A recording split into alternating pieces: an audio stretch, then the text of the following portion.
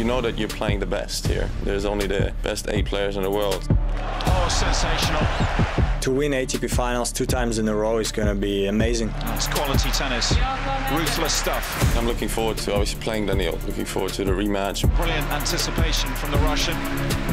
Sasha is really consistent. He came up very young. Alexander Zverev holds his nerve. Like always, I had my ups and downs with their fans. You've seen this before.